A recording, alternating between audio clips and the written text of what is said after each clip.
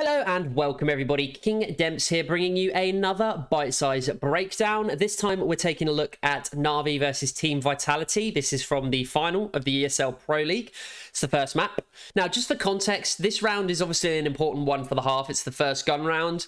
As you can see from Navi's money, they've got absolutely nothing left in the bank. If they lose this one, they will be down to an eco. They're going to be struggling economically for the rest of the half.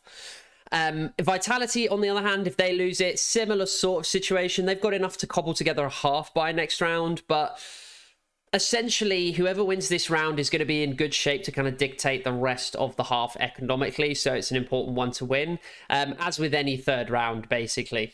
Now, the first thing I want you to notice is that right at the start of this round, Perfecto's already been tagged down to 32. That is something to notice throughout this round. I want to emphasize kind of how much damage Navi take before they even get to the point of trying to take a site. Now, we're just going to play this out a little bit so we can see the sort of setup. We have a fairly standard default here from Navi. We've got Bit working his way towards B tunnels. Perfecto is actually, if you look, running over to join him now.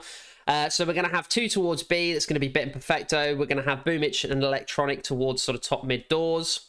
And we're going to have Simple looking down through mid with the Scout. Now, as you can see here, Vitality are actually, if we just run this back a little bit, Vitality actually leaned 4 towards A at the start of the round.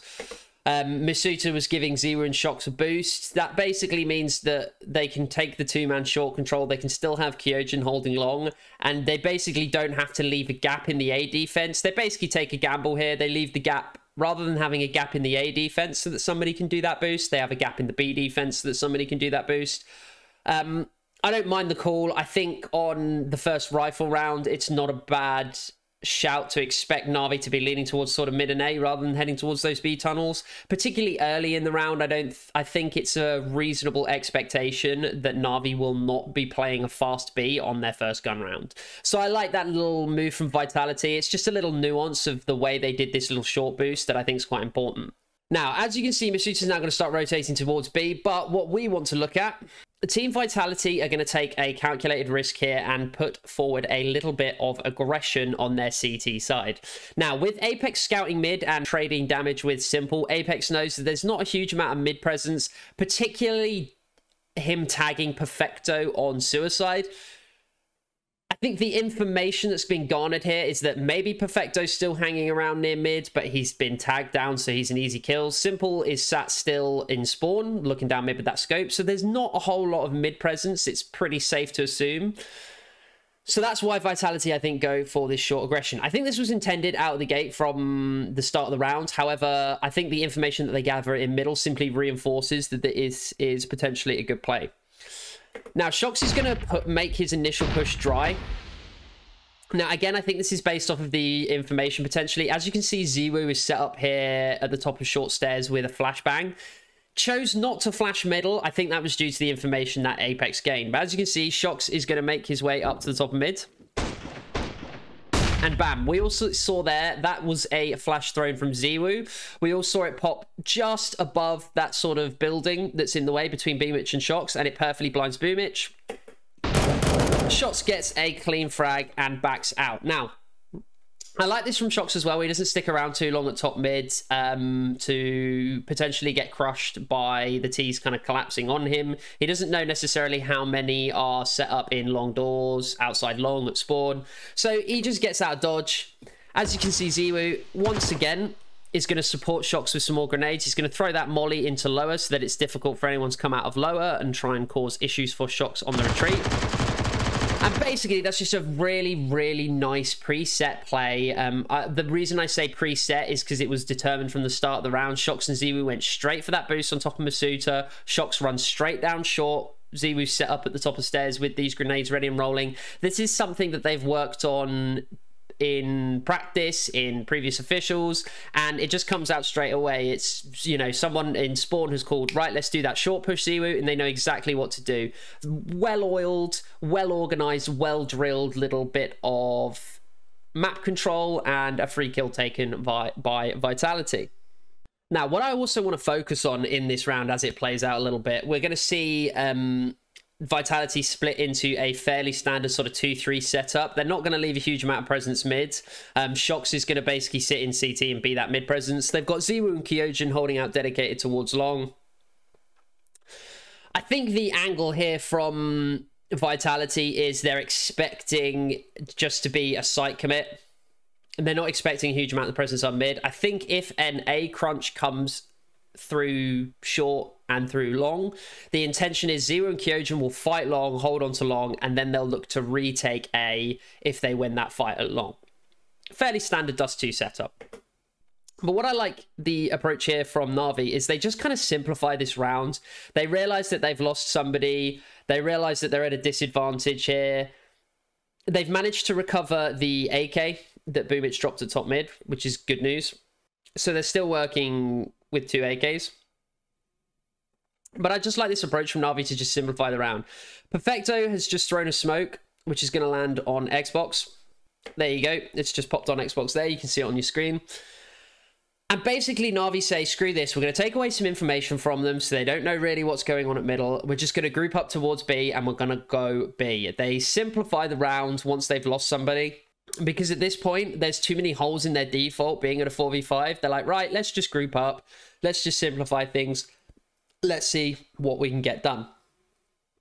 Now, I'll just play this out a little longer. Electronic is going to be the other prong of the attack. He's going to basically act as a lurk through middle, whilst Perfecto is going to join up with Bit and Simple on B site. Now, as you can see here, Simple is lining up a grenade. Perfecto and Bit are joined up with him in tunnels. They're all getting their grenades out, all basically getting ready for a B execute. Now, as this smoke goes through from Simple, this is going to land in B doors.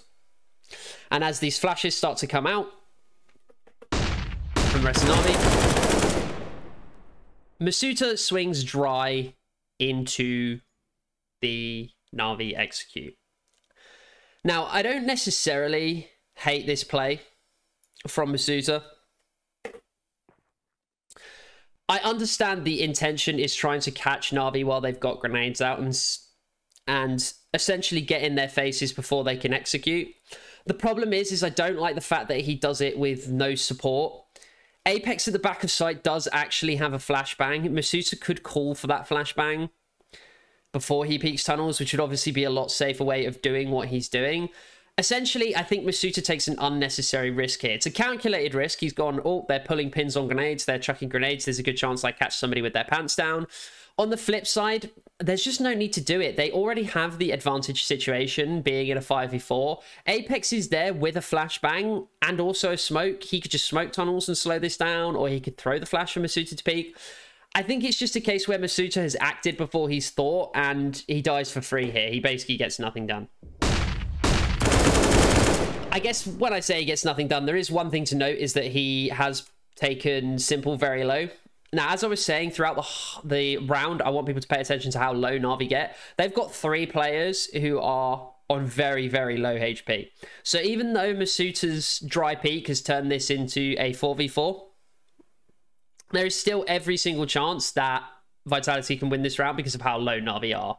So these MP9s and this Scout, they're not inferior weaponry anymore with the low HP that are on the Navi players.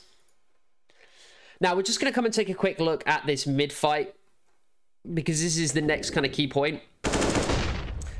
I'm not really sure what's going on with shox there. He seems to basically just run towards that B execute and just assume that it's a 4-man stack in tunnels.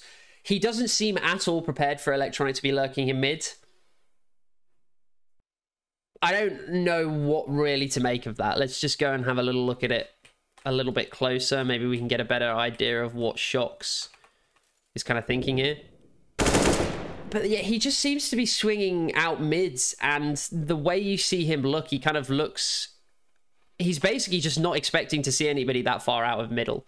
I'm not sure why he seems so convinced that it's going to be, for example, like a 4-man B setup. Maybe Masuta seeing so many people in tunnels gave shox the wrong impression.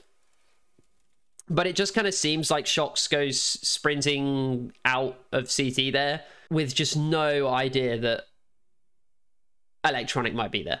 Now, with shox going down like that, we'll just go back to the overview. This is now that 1 kill on shox has turned this round from very much favored towards Vitality. Even though they only had 1 on B site, Apex only needs to get a 1 and done. If shox doesn't die for free in middle here, then it's very much still a Vitality favored round. With shox going down, this round is almost impossible for Vitality. Zywoo and Kyojin are absolutely miles away. Even if Apex gets 1 coming out of tunnels, this round is already pretty much done for Vitality. And as you can see, they actually do. Apex gets 1. Apex goes down. Vitality do actually call the round. So they have a little look. They come through middle here to have a little see if they can pick something up. Once they don't get a kill, they have kits. They only have MP9s. They have no grenades to get into B here. So this is going to be a very, very difficult retake. So they actually just immediately call it quits here, Vitality. They almost immediately call the save. I like that from Vitality to just call the save. There were 2 rifles for them to recover. There's 1 towards the top and middle, which they're going to recover now on Kyojin. That's a Galil. And Zywoo recovers the M4 in CT that was belonging to shox.